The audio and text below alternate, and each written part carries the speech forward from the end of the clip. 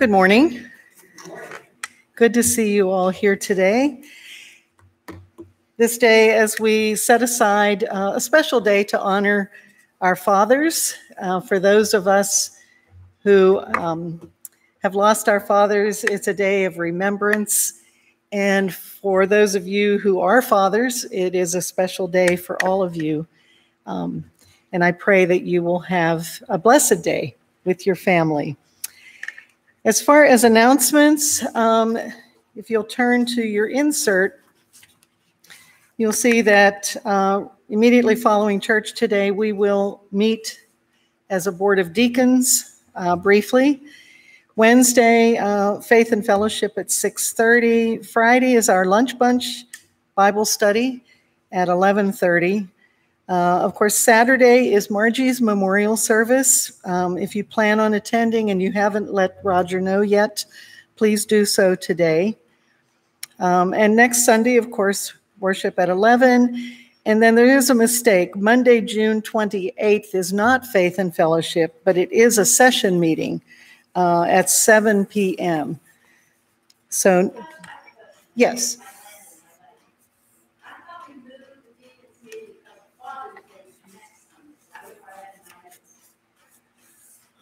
Did you have that in your notes? Yeah.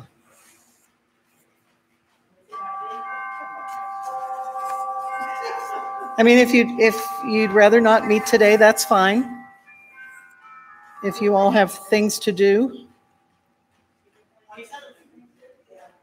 The 27th? Okay. Next Sunday? All right. Then we will move that meeting. We will not meet after. Thank you, Scott. So the 27th, deacons. Okay, thank you.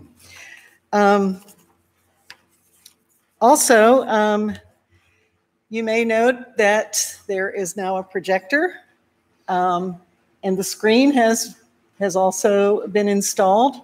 It is functioning. I guess we really can't show anything right now. I mean, I can show the screen, but I have. Yeah, but it's really very good, and you'll note the speakers. When he finished installing everything last week, he called me into the sanctuary and said, "Go and stand wherever you want and tell me what you think." And he put in a video of just a movie, and the sound was amazing. It's so good. So we're excited to start playing with it and figuring out all the things that we can do with it. But thank goodness that we got that done. It was more of a job, I think, than they anticipated. So, being that it's a slightly old building, slightly old.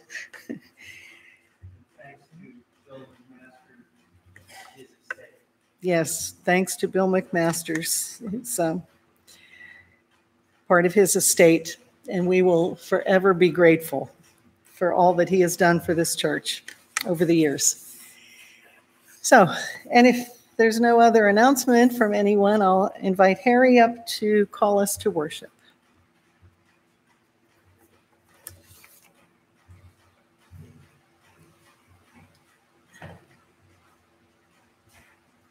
Good morning, and happy Father's Day, and happy Uncle Day for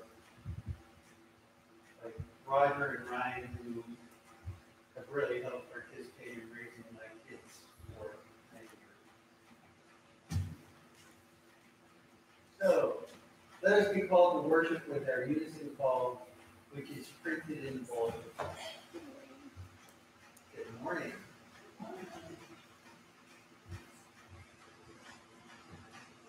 Just wait a second here.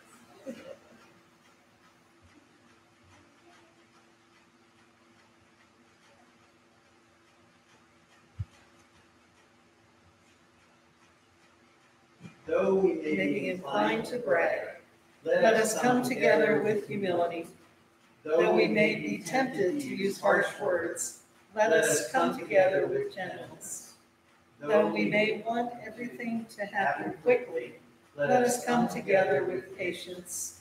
Though the world around often encourages hate, let us come together in love. How good a thing it is when all of God's people live together in unity. Let us humility, gentleness, patience, love, and unity. Let us worship the God who has called us together.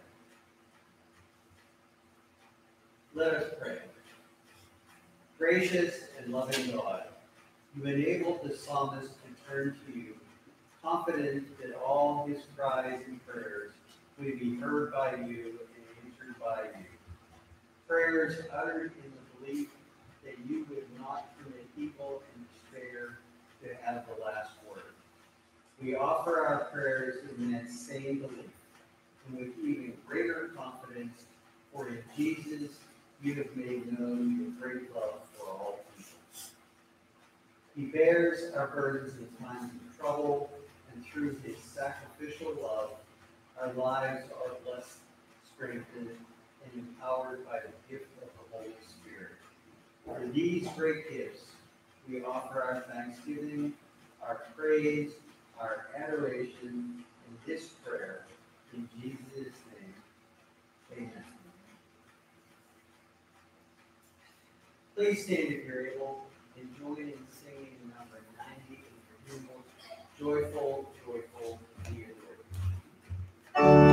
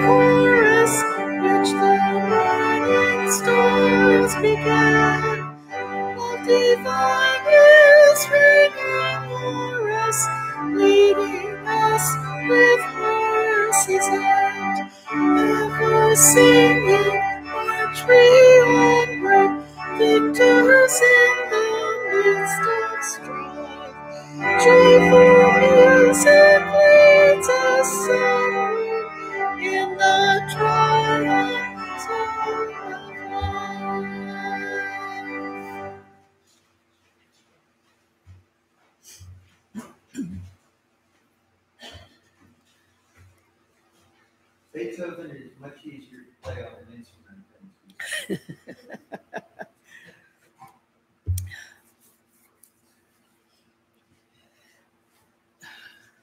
proof of God's amazing love is this: while we were sinners, Christ died for us. Because we have faith in him, we dare to approach God with confidence. Let us admit our sins before God as we pray our unison prayer of confession. God of love and power, we listen to the stories of miracles and doubt that these things can happen today. We look at the waves of misfortune, distress, misery, distrust, and anger, and wonder how we can still those waves. We feel the pressures of power and fear flooding into our lives, threatening to drown us, and wonder where you are. Forgive us for the littleness of our faith. Forgive us for our doubts. Help us to place our trust in you, Lord Jesus. Help us to fix our eyes on you and on the ministries to which you have called us. For we ask these things in Jesus' name. Amen. As the Apostle Paul wrote, if you confess with your lips that Jesus is Lord and believe in your heart that God raised him from the dead, you will be saved. The good news, therefore, is this: now is the acceptable time. Now is the day of salvation. Thanks be to our God. Our sins are forgiven. You may be seated. I'd like to invite Jonathan and Macy, if you want to come up this morning and spend a little bit of time with us.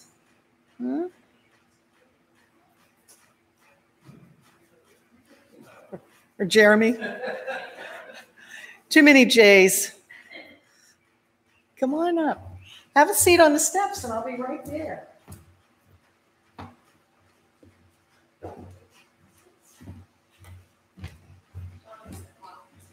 Oh, it's a hockey game.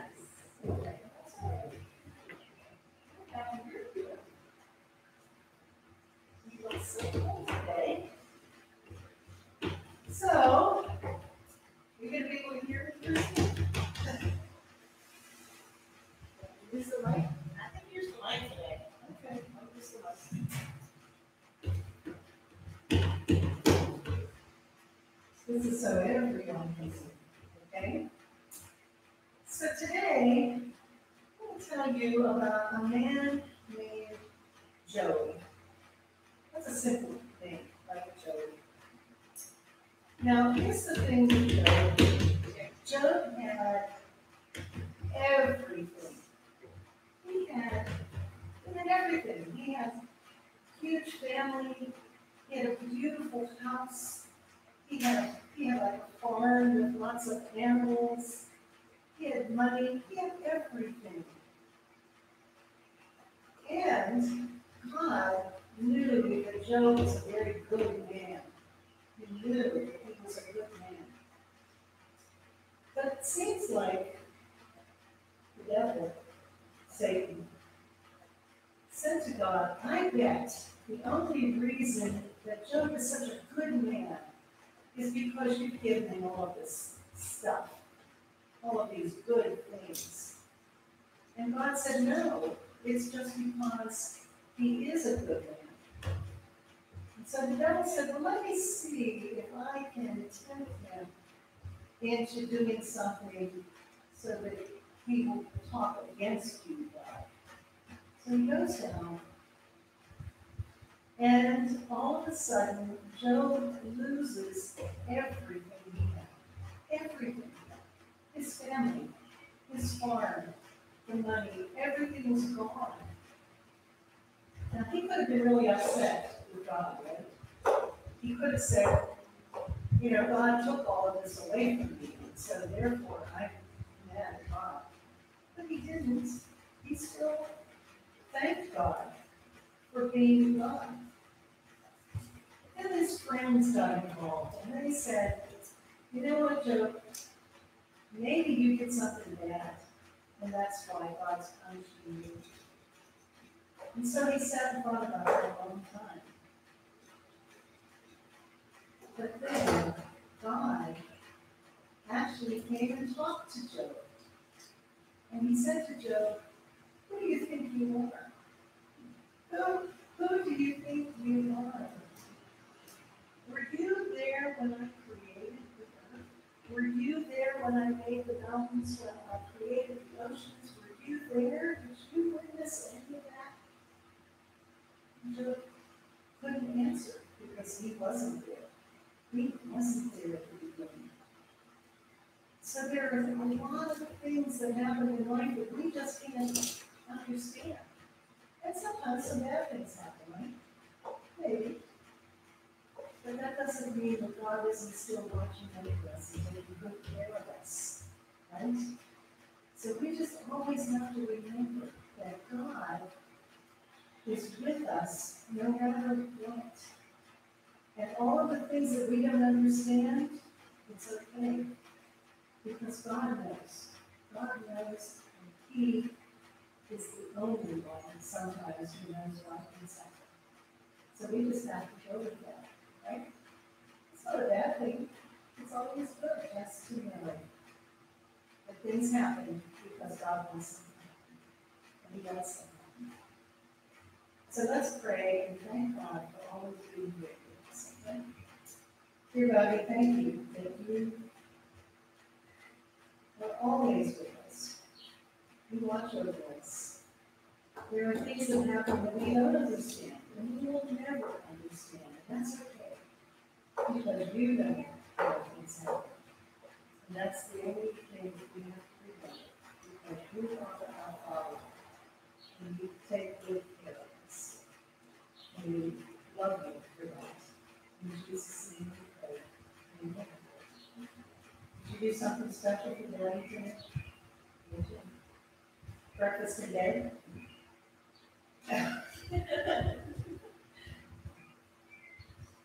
What a treat.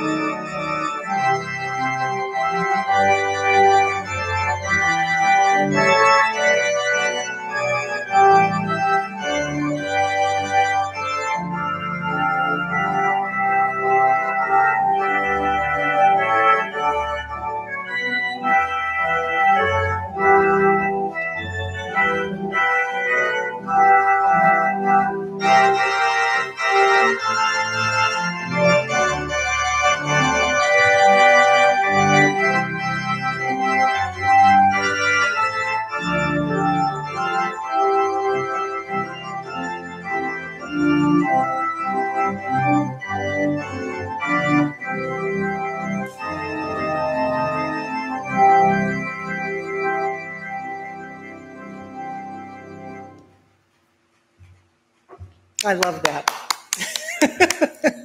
Thanks, Scott.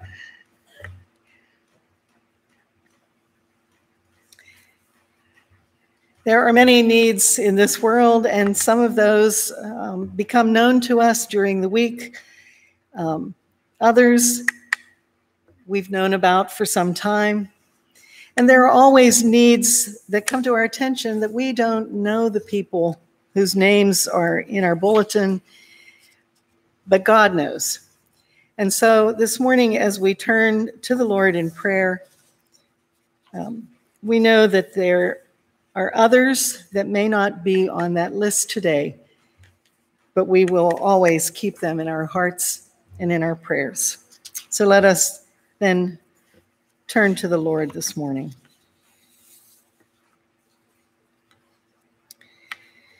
Gracious and Heavenly Father, on this day, which we have set aside to honor fathers, we give our thanks to you, Creator God, for the fathers in all of our lives. We know that fatherhood doesn't come with an instruction manual, and some fathers excel while others often fail. But we ask that you pour out your blessing on all of them. For our fathers who have passed, we thank you for their time with us, for the sacrifices they made for all of us. For the fathers of our young children, we ask that you grant wisdom, strength, and humility as they face the awesome task of parenting. We also ask today that you hear our prayers on behalf of our families, our friends, and our neighbors who have a special place in our lives. Help us, all of us, to be your hands and your feet in times of need, to reach out to those who are hurting, both physically and spiritually. Where there is suffering, guide us to be messengers of hope and justice.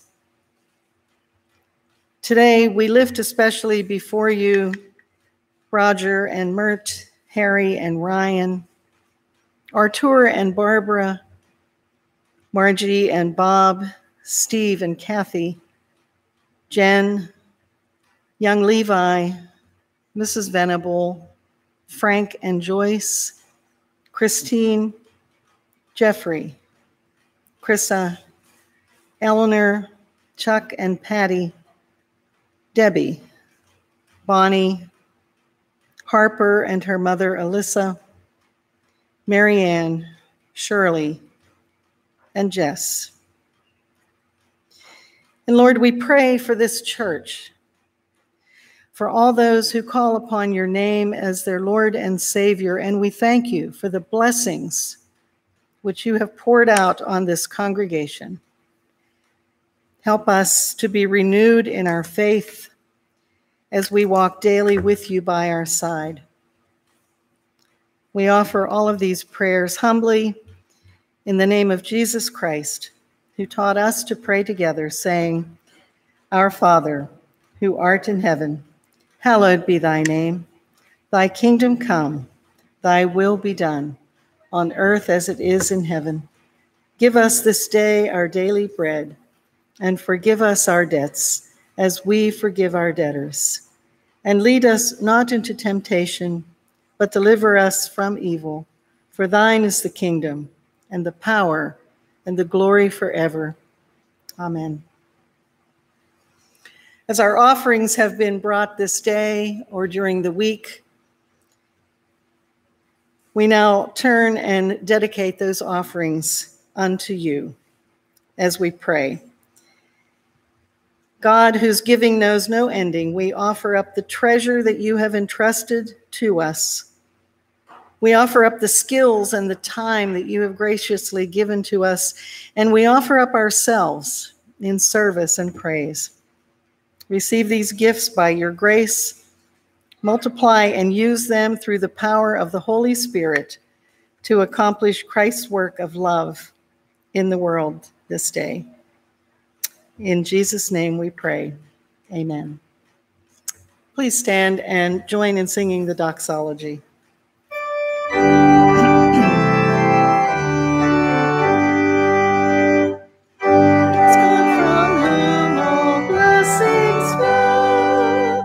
Praise him, all creatures here below.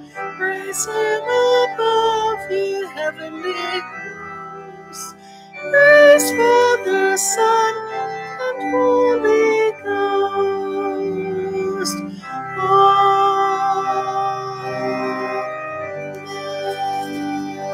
Amen. You may be seated.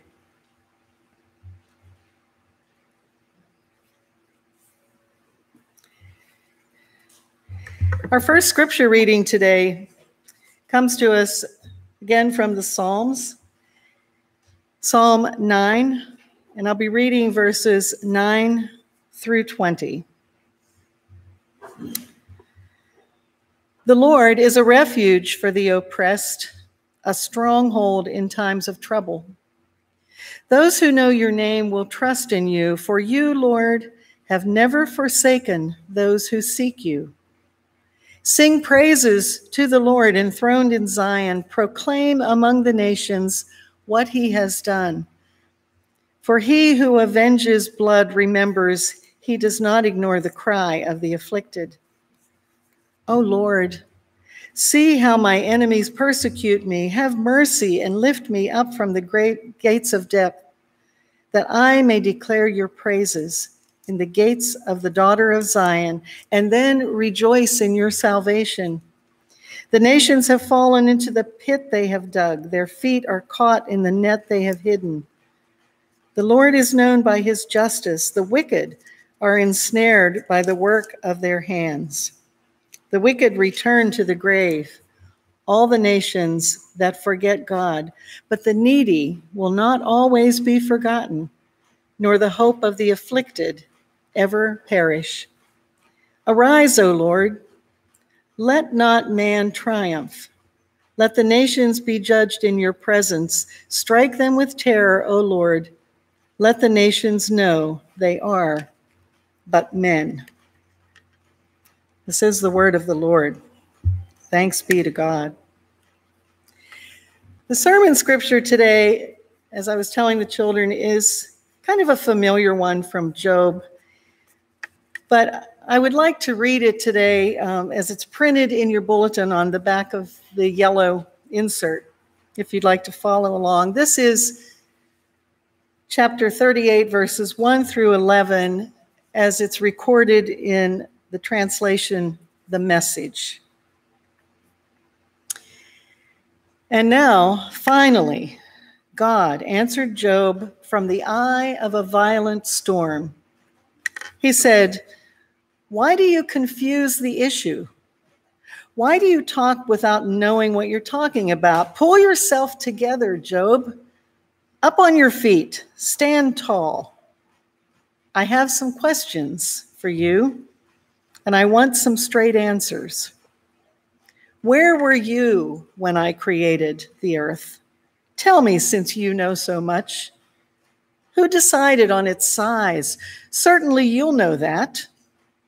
Who came up with the blueprints and the measurements? How was its foundation poured? Who set the cornerstone? While the morning stars sang in chorus and all the angels shouted praise? And who took charge of the ocean when it gushed forth like a baby from the womb? That was me. I wrapped it in soft clouds and tucked it in safely at night. Then I made a playpen for it, a strong playpen, so it couldn't run loose, and said, 'Stay here. This is your place. Your wild tantrums are confined to this place.'" Please pray with me. Prepare our hearts, O God, to accept your word this day. Silence in us any voice but yours, that hearing we may also obey your will. Through Jesus Christ our Lord. Amen. So it's that age-old question. Why do bad things happen to good people? We've all asked that, I'm sure, from time to time. We struggle, don't we, to understand the suffering of other people, good people, people who fear God, people who stay away from doing evil. That's exactly the description of the main character in today's message, Job. He's described in the opening verse of chapter 1. In the land of Uz, there lived a man whose name was Job, and this man was blameless and upright. He feared God and he shunned evil. He was a good man. Now, our scripture today picks up in chapter 38, which is kind of an odd place to start. And it seems that this is precisely the time where, after all of Job's problems, God finally decides to speak to him. A lot has happened to get to this place. So if we just do a quick kind of recap, we know that Job has everything. He has it all. He has an extended family, vast flocks. He's constantly mindful to live in a righteous manner. God even brags about him to Satan. He says he's a great man. He's virtuous. But Satan contends that Job is only righteous because God has favored him generously. He has given him so much. And of course, Satan challenges God. He says, let me go down and inflict some suffering on Job. He's sure that Job is going to change his standing and he's going to curse God for his misfortune. And God actually permits this experiment with one exception. He says to Satan, you can do what you will, but you will not take Job's life. So Satan is unleashed to go and do his deeds. Job receives reports that his sheep, his servants, his 10 children, they've all died to different circumstances, thieving, intruders, natural disasters, whatever, but he has lost all of them. So in response to his grief and his mourning, Job rips off his clothes, he shaves his head in sorrow, but he still praised God in his prayers. Satan doesn't believe it. So he inquires again of God and says, you know what, God, just give me one more chance. Give me another shot at breaking this man. Let me try. And God allows him another opportunity to go and test Job. And this time, Job's body becomes covered with terrible sores all over. And at this point, even his wife urges him to denounce God. Just give up and die, she says. And Job responds to his wife saying, you are talking like a foolish woman. Shall we accept good from God and not trouble? Job did not sin in what he said. Several friends heard about this hardship, and they came to sympathize and comfort Job. They sat on the ground with him in silence for 7 days and 7 nights, seeing the depth of his suffering. Finally, Job begins to speak, which opens a discussion with his companions. the first words out of his mouth cursed the very day on which he was born. His very existence, which had been a joy when he was on the receiving end of God's favor, has now seemed to become quite a burden. Oh, how easy it would have been for him to curse God, but he doesn't. And as the conversation continues, each of his friends seems to offer their own conclusion as to Job's suffering. Well, his pain must be due to some kind of sin that he has committed. He must have performed some kind of evil to provoke God's justice. One of the men even suggests that whatever wrongdoing Job has done, he likely deserves actually more suffering than what he's experienced. So much for sympathetic friends. And so their conversation goes with Job at a loss to understand why he has been given so much to suffer. So throughout the back and forth with his friends, he seeks nothing more than an explanation. He wants to have a direct conversation with God, or at least to have a witness in heaven who can testify to his integrity. The suffering becomes unbearable. Job becomes bitter. He becomes anxious. He becomes scared. He deplores the injustice of God. That injustice that lets evil people thrive while he and so many honest people suffer. He just wants a chance to face God, to protest, but he cannot physically find God. He assumes then that his wisdom is concealed, that God's wisdom is hidden from humans. But he still decides to persevere in seeking that wisdom by fearing God, keeping away from evil. This is who he was. This is Job. He can't see beyond his narrow world view. His only perception of the situation that he's in right now is one of injustice. He begins to look at the world in legal terms, what is right and what is wrong. Caught up in the chaos of the world. He's desperate for justice to prevail.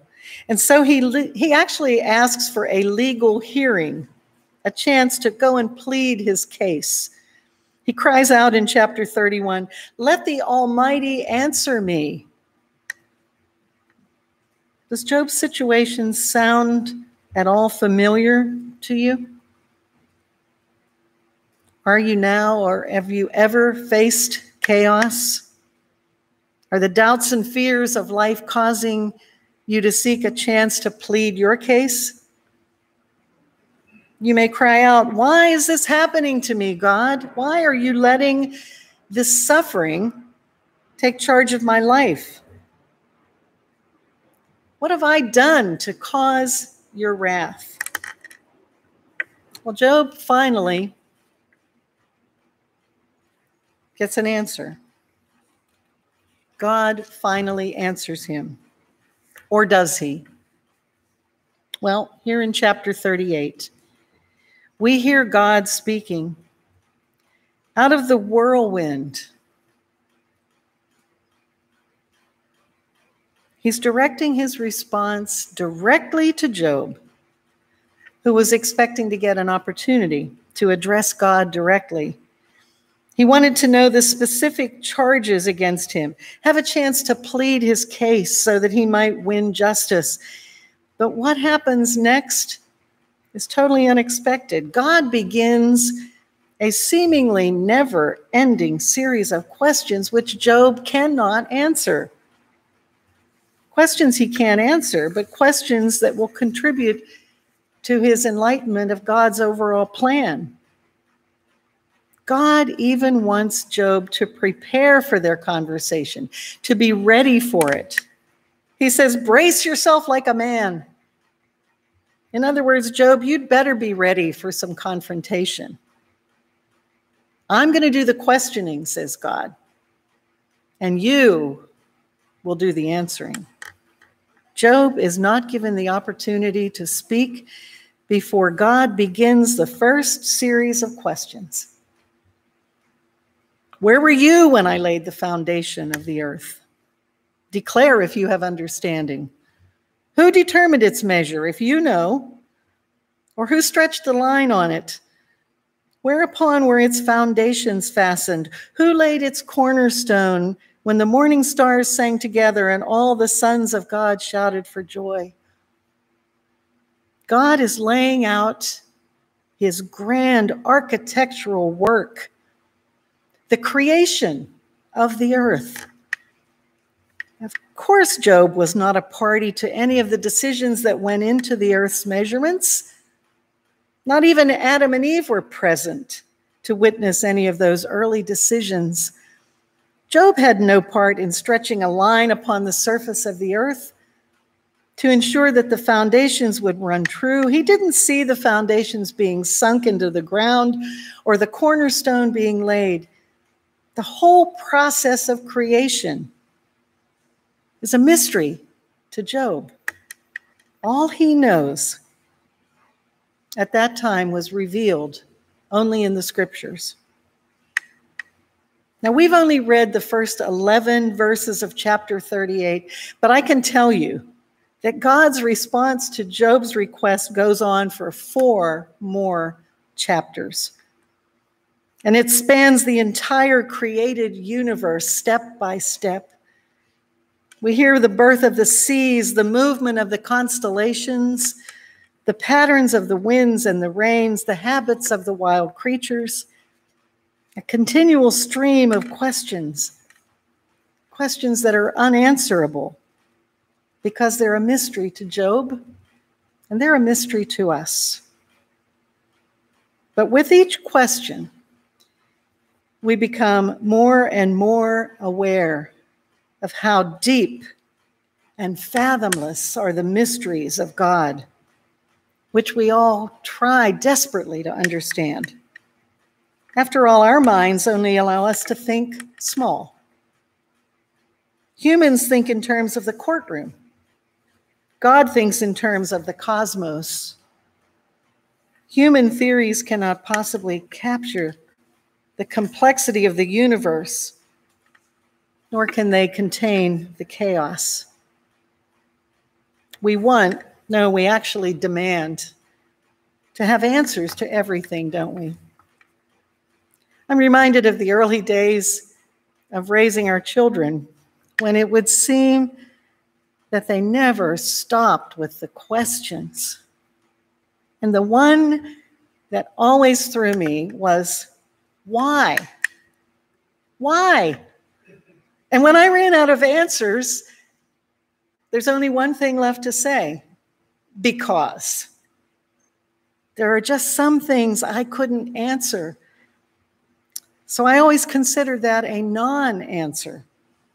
And that seems to be what Job is experiencing, a non-answer to his question. Instead, what he gets from God is a rebuttal. God never explains why Job has suffered as he has.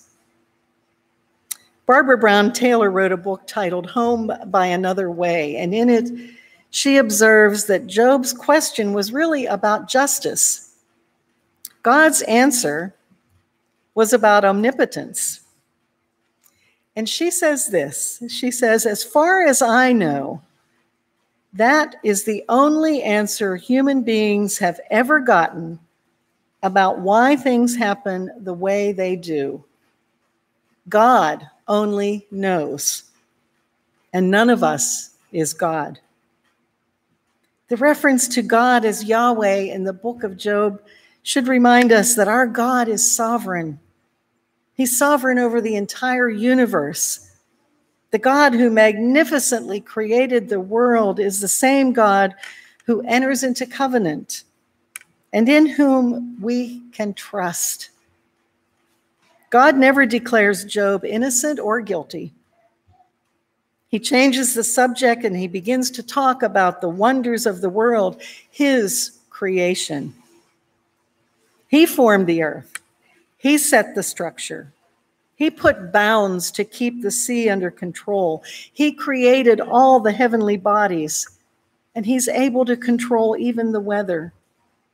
And all the while, he continues to throw the questions at Job. He keeps reminding him and us that mere humans could never accomplish all of this. So what should we take away from this brief part of Job's dilemma? After all, Job remains in the dark about why he or any other human, for that matter, should suffer.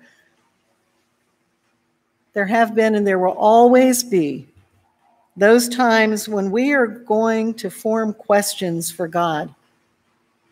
And when the answer comes, it doesn't deal directly with the question that was raised. Perhaps the questions were unanswerable, like that response to my kids, because. The most common understanding of God's response is exactly this point.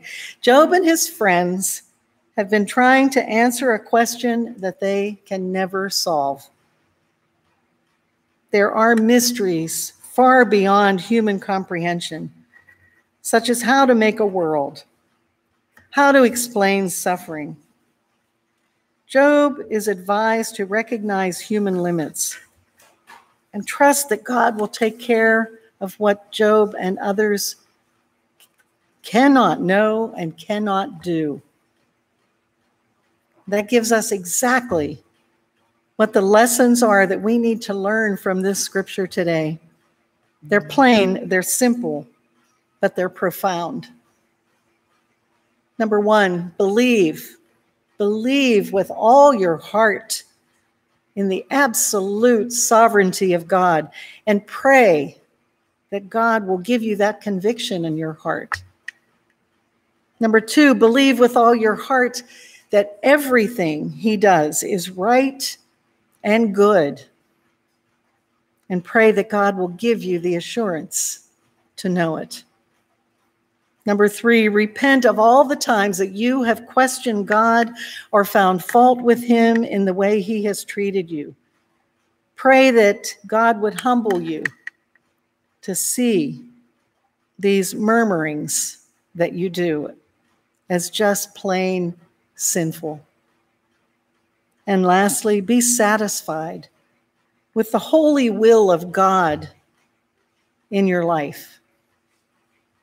In other words, accept the fact that when we don't understand why or how, just accept that God only knows, and none of us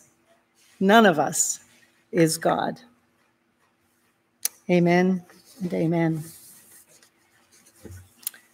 Friends, I invite you now to stand and affirm your belief as we say together the Nicene Creed, which is printed on the back of your bulletin.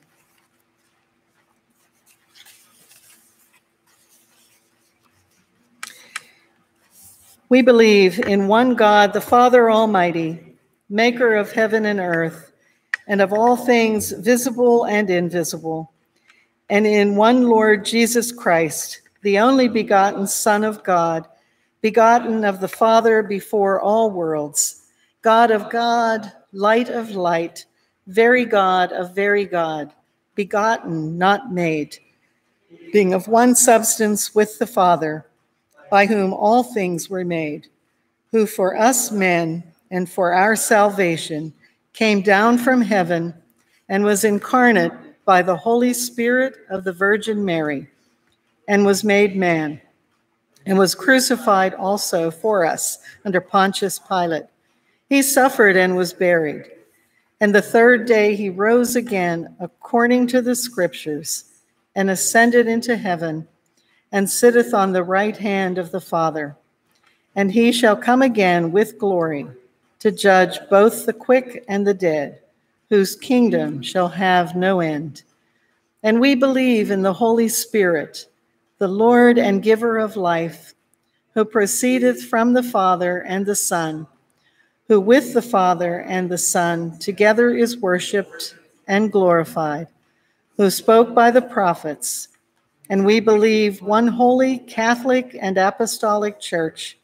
We acknowledge one baptism for the remission of sins, and we look for the resurrection of the dead and the life of the world to come. Amen. Our closing hymn today is number 143, This Is My Father's World.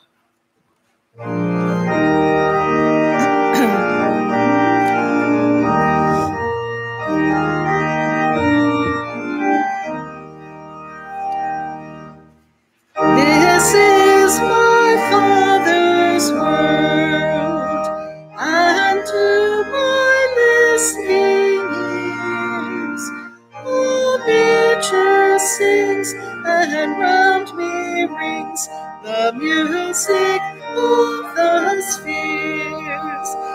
This is my Father's world, I rest in the thought of rocks and trees, of skies and seas, his hand the wonders wrought. This is my Father's world, the birds their carols raise, the morning light, the lily white, declare their Maker's praise. This is my Father's world, he shines in all that's fair.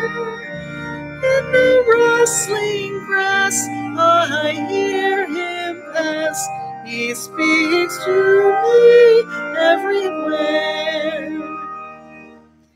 This is my Father's world, oh, let me never forget that though the wrong seems oh so strong, the God is ruler yet. This is my Father's world, the battle is not done. Jesus who died shall be satisfied, and earth and heaven be one.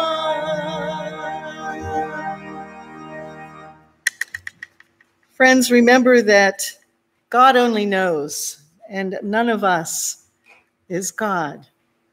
So as you leave today, remember that you go nowhere by accident. Wherever you go, God is sending you.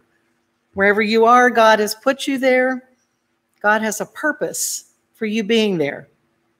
Christ lives in you, and he has something he wants to do through you right where you are. Believe this and go in the grace and the love and the power of Jesus Christ and the love of the Father and the outstanding fellowship of the Holy Spirit. Amen and amen.